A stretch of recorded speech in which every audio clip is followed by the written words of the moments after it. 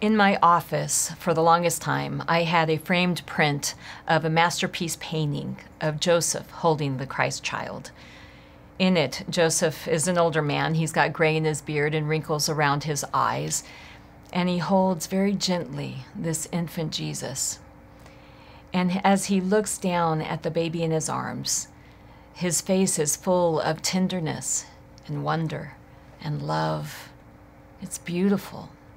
And the baby Jesus reaches up towards Joseph's face.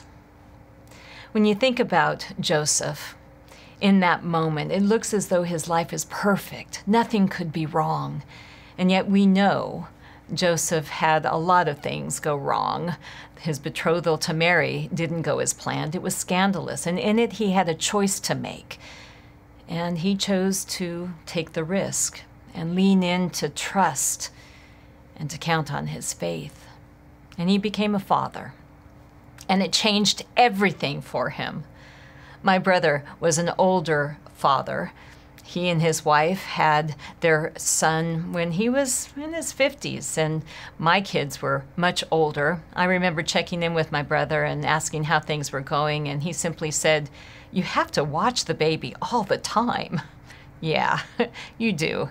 It changed his life. He wasn't used to that. Babies do that. They change our lives. And for Joseph, it was risky for him to take a chance on Mary with a baby. And yet, as you look at this picture, a picture of pure love between a father and a child, you can assume, you can feel that Joseph thought it was worth it.